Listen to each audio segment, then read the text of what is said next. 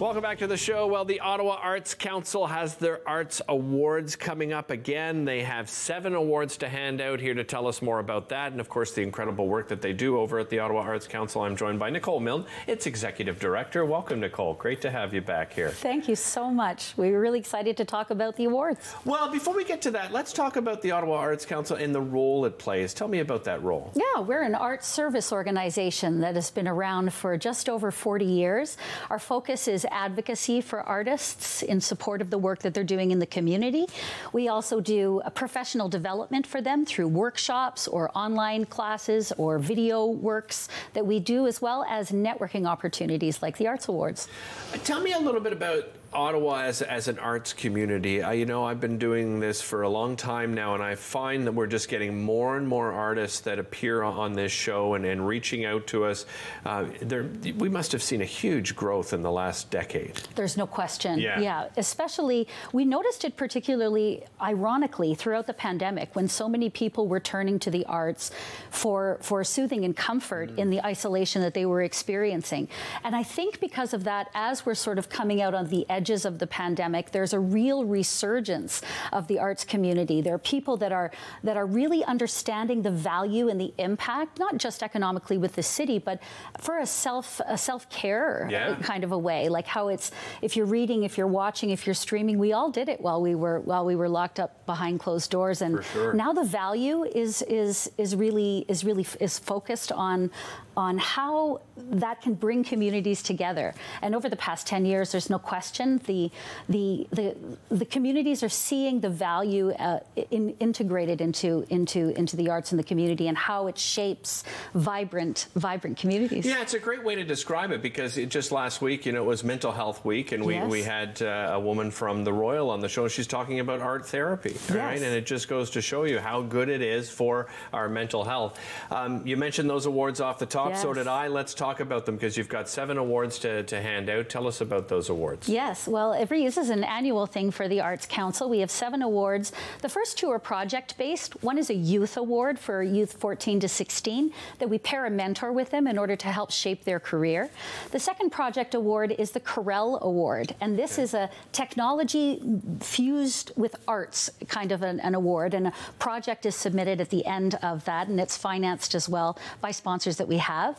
There are 3 key awards that celebrate artistic excellence.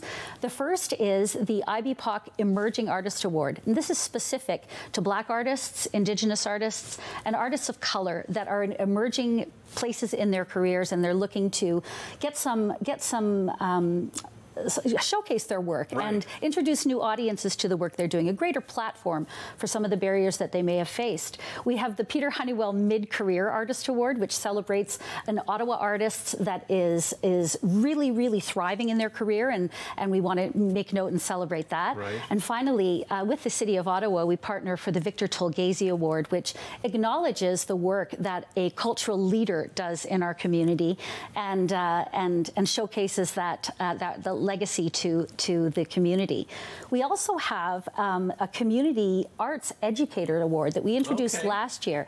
And one of the reasons was, we were seeing there was a real decline in the arts curriculum in different kinds of schools. So we partnered with some wonderful partners with MASC and with Arts Network Ottawa to bring an award that recognizes the work that artists do in the community to teach our community art.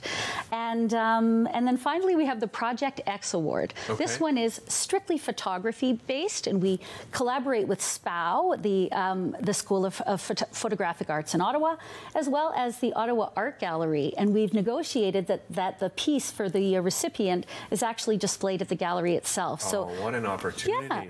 There's financial return. The awards range from $500 to $5,000 depending on which award. All the information is on our website, of course. What's the nomination process like? How are each nominee judged exactly? Well, we do have a group of peer assessors that are selected that reflect as many disciplines as possible, because these awards are for any discipline. It's not just the performing arts or just the visual arts. It's across the board, from somebody who creates comics to tattoos and everything in between. We have peer assessors that assess the nominations. That typically happens in the fall of each year. Okay. If you follow us on our newsletter, everyone will get the information about when those nominations are open. You can nominate yourself, or you can nominate another artist in the community. And then it culminates in a big celebration of artistic excellence, and that's free to the public this coming Monday.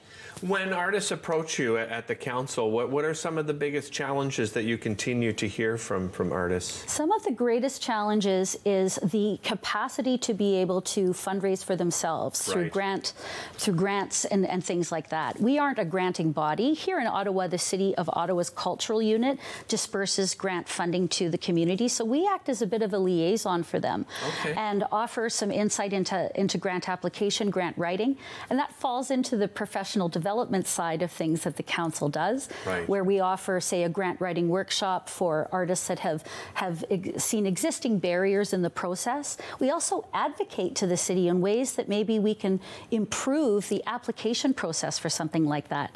And with full-time artists in Ottawa making roughly about $14,000 a year. Wow. We really need, we really need to give the tools for the artists specifically so they can stay in Ottawa, so they feel lauded, appreciated, validated, and can lead a meaningful life while dedicating their time to their work. It's tough to watch them leave. It really is. It is. You know, we see it all the time, and it's it's heart-wrenching, right? It is. And because we take so much pride, because when they go on to somewhere else, right, we sort of take, you know, a little bit of that possession where, oh, you know what, they're from Ottawa. Open to the public, the awards? It is. It's open to the public. Just register online on our website. All the information's there. Terrific. Great to see you again, Nicole. Thanks so much to yourself, and I know you've got a great team there as well at the council, so really appreciate the time today. Thank you. So do I. Take care. This is happening, the Ottawa Arts Council Arts Awards is happening at the Ottawa Little Theatre. It's on May 15th at 5:30 p.m. And as Nicole just said, you can find out all the information on the website. That is ottawaartscouncil.ca. We'll be right back after this.